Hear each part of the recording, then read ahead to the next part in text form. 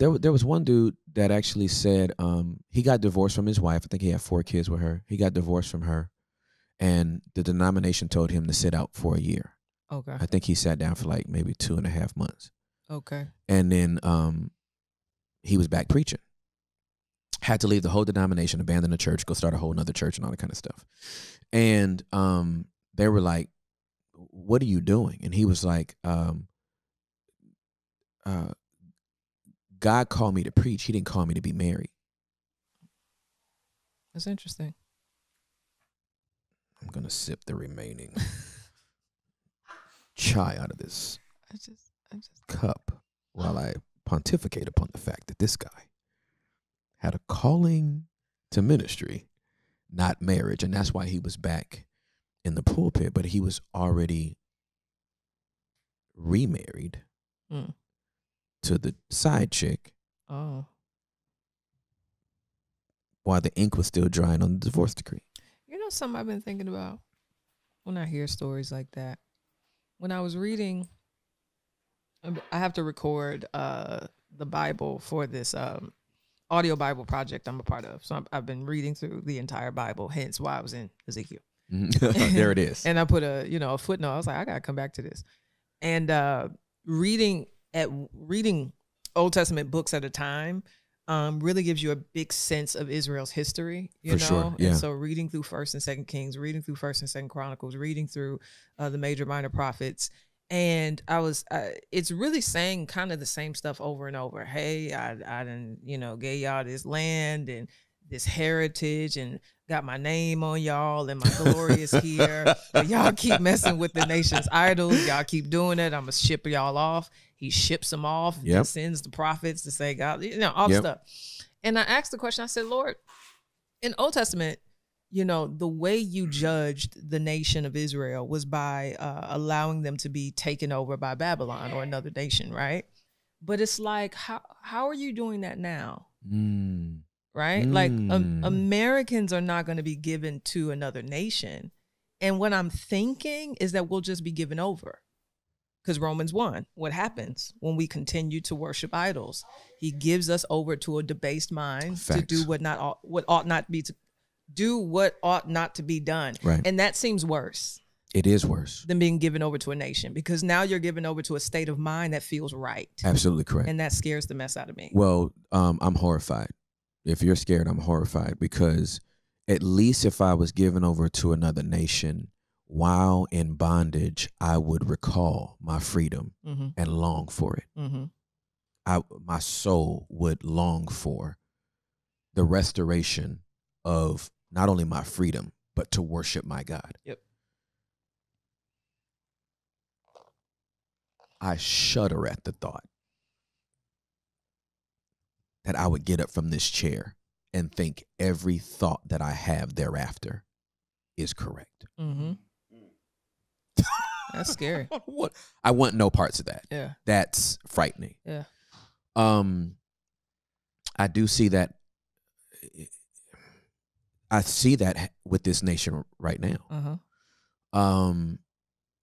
And I feel like evangelicals would say that they are trying to be the conscious to counter. And I would go on to say that they are a large part of the perpetuation of all of it. Yeah. I don't even want to go there. Because loving babies is awesome. Just go there then. Because if you start with that, then you... We should love babies. We should. They are beautiful beings. So cute. Made in the image of God. Absolutely. Supple and soft. Adorable sinners is what they are. Half bald. Yeah. Fully depraved, but cute. Absolutely. But we got to love people too, right? And a part of loving people is also making policies that ensure that people will live. Not just babies, but children in schools. Absolutely. And what's messing that up? Guns. Right. So it's just so many things. But No, whatever. We're addicted to violence in America. We adore it. Yeah, that's how it started. That demon ain't went away. It's still very much here. This is a possessed nation, and I don't know why we don't see that. But who am I? Where you go?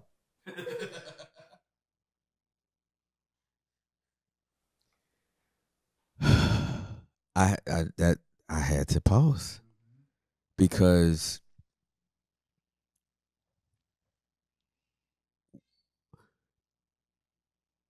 we're at a point in our culture where we can't make a statement without it being politicized, without it being categorized. Yeah. Well, you must be left or right. You must be centrist. You must be independent. You must be pro this or against that. And when you this is critical race theory. This is you know, the reimagining of American history. I just don't know where all of our revisionist history comes from. Again, if America's narrative was as transparent as the Bible's, then we'd all be good. Like 7 years ago, and this happened. Like, you know what I mean? But to that point,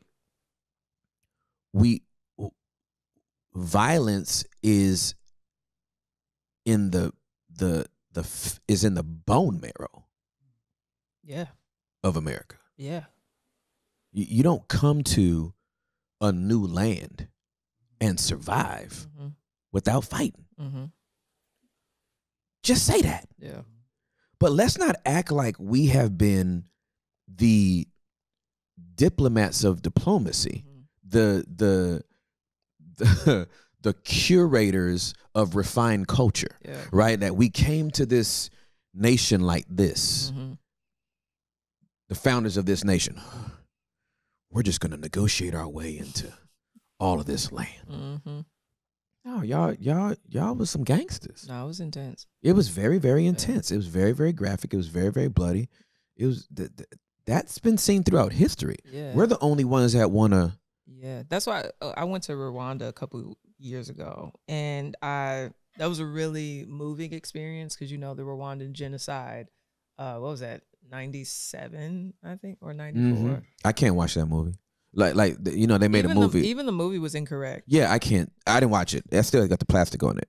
It's like, I think 2 million Rwandans were murdered in about 100 days, right? But what was significant is that we were having conversations with pastors and people. One, it's almost impossible to have a conversation with anybody in Rwanda who hasn't lost a family member. Like, imagine everybody you meet has grieved in some way. Like there's this collective sorrow. But they talked about how their nation has healed so much because of the genocide between the Hutus and the Tutsis.